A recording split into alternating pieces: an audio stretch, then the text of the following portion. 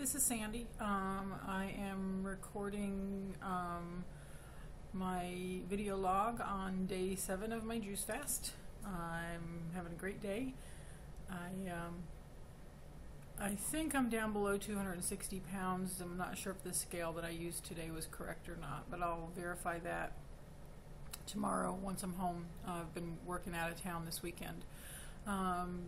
It's been interesting because I've had to just make a whole bunch of juice and bring it with me for being out of town, and so part of the juice was made at like 2 o'clock in the morning. And yeah, my recipes, I followed a couple of recipes, but I didn't get a chance to really taste them first. Everything's okay except the green juices. I've got 2 different green juices that have like kale and spinach and asparagus and all kinds of stuff in it, cucumber. And I'm going to adjust my recipes a little bit, and I'm definitely getting a juicer versus using the blender, at least for the green juices. I've had to literally just, because they're really thick with the pulp, and they don't have the flavor that I really would like for them to have. So I've had to literally just, with each spoonful, remind myself about why I'm doing this. You know, losing 100 pounds, spending more time with my grandchildren, no medical expenses for medicines every month, and so forth. So it's been an interesting couple days with these juices. You know, I just want to encourage anybody out there that's looking into the juicing. You know, a lot of the struggle is just, you know, it's a mental thing. It's just pushing past the blocks of, oh, I can't go without solid foods. It's the struggle of passing the billboard with the giant, you know, triple quarter pounder, you know, triple whatever, 3/4 pounder burgers, and you know, instead of focusing on those things when those things try to like scream at you and go, you really want you know, fries or a hamburger or pizza or whatever, as soon as those thoughts come, you know, you've got to just go, I'm going to look so great when I'm in a whole new wardrobe and I'm 100 pounds lighter, or whatever your goal is. I've been reading a book called The 60-Day Juice Fast by Steve Fuentes, who is also someone who was motivated by Joe Cross, the man who did the documentary Fat, Sick, and Nearly Dead.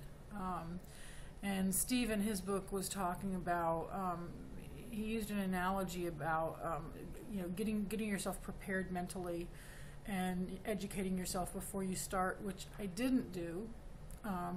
Because I saw the movie one day and started the fast the next. But he talks about getting yourself educated and prepared to try to ensure your success. And he used the analogy of boot camp in the service. And, you know, nobody goes to boot camp and says how great and wonderful and easy boot camp was. Boot camp is hard. It's meant to be hard. But, you know, in his analogy, he talked about, you know, it's that preparation stage so that when you are in battle, you know, things go smoothly, you know exactly what to do. And he said, you know, a soldier who can't unjam a machine gun in the middle of a battle is no use in the battle. So the importance of preparing yourself, you know, it is important. Obviously, I didn't do that, like I said, but I do want to encourage people to, you know, especially if you're not familiar with nutritional issues and things like that. Me being a nurse, I do at least have some background in nutritional stuff. I've looked at, you know, vegetarian type stuff and juicing a little bit in the past. So I was at least familiar with some of the things. Really educate yourself on what to expect your body to do, and to how it's going to react while you're doing the juice fast, so that you understand that those things are normal and to be expected. Anything from, you know, when you're gonna, really deal with hunger and stuff, and changes in bowel movements and all that. I mean, and even things like, if you're juicing and you're using asparagus, and your urine's gonna have a really, really funky odor. Which, if you eat asparagus anyway, you'll know that. But so just educate yourself. And then also another thing that that Steve said in his book, he was talking about not beating yourself up. If you think that you can't, the only way you can do this is if you don't give up your coffee or whatever. It's something. There's no hard and fast rules because it has to be something that you're comfortable with, that will work for you. And like for me, it's my iced tea, unsweetened with some stevia. Well, non-sugar sweetened with stevia. And okay, so today I had a mango pineapple smoothie from McDonald's, which I realize does have sugar in it, but they also, the packaged mix that they have, there's supposed to be some real fruit in those smoothies. If somebody wants to call it cheating, that's fine. You know what? I'm not going to lose any sleep over it. My clothes are so much looser now than they have been. I feel amazing. I look at myself in the mirror. I look at my eyes. I look at just my energy level, and I'm feeling a lot better. I'm definitely looking better, and I've got to get some pictures out there. I just don't really do bathing suits, but I guess I need to get into it and get some pictures. But anyway, I know this is a long post, and I don't mean for it to be too long and lose interest from people, but just even if you only commit to 10 days, that was my initial commitment. I'm on day 7, and probably at about when I first started and people asked me how long I was going to be doing this, I said I'm committing to 10 days. And I want to go longer. I want to go the full 60. And people thought I was crazy.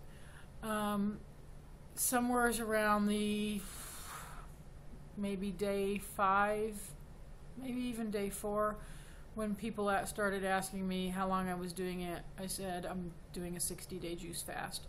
I got to the point after the first few days that I realized that I could do it, and because I was experiencing the benefits from it at that point already, as early on into it as that, I really felt like I could do it.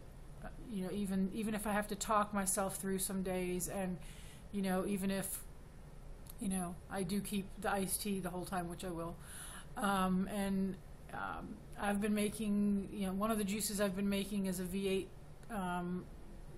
juice, and I'm heating it up and eating it hot as soup, not boiling it, but just heating it, because I like hot foods. So and it's like soup. Another thing, one of the smoothies I made the other day to bring with me this weekend was an apple cucumber ginger juice, and because I'm using the blender, it's really, really thick. It's like applesauce, and I even threw a little bit of cinnamon in it today, and I've been eating it with it. I've been eating my juice with a spoon, so it was like I was eating applesauce, but all it was apples with the peel on, cucumber peeled, and ginger, and a little bit of cinnamon. And the ginger I'm using is the fresh ginger that I'm grinding myself. Anyway, anybody that's thinking about this, if you have any questions about my experience, which I'm sure I'll do like other people, once I'm done with the 60 days, I'll be inspired to write it all down in a book and hopefully make a few bucks on it. But anyway, more than anything, hopefully inspire some people. That's the whole reason for this blog. Anybody that has any questions, you're welcome to write to me. Anyway, I just want to wish you all a great day today, and I will talk to you again next time. Thanks. Bye-bye.